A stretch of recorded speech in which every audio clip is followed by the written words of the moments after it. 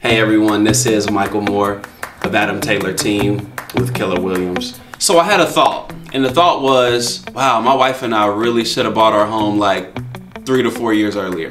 Interest rates were lower, costs of homes were lower, and it would have just been a no-brainer. You want to know what held us back? Fear, a lack of knowledge. Look at all the things I would have missed out on.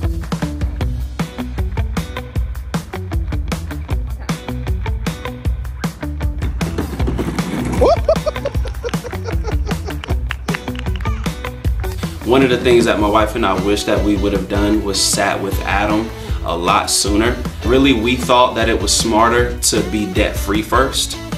We did not understand investing into an asset that is good debt because it appreciates over time, so then you can borrow equity out of it to pay off bad debt. We had no idea that it's not really about the purchase price of the home, it's about the interest rate and getting that interest rate to work for you as far as your monthly payment, because that's what it's really about anyways. It's how much you can afford monthly.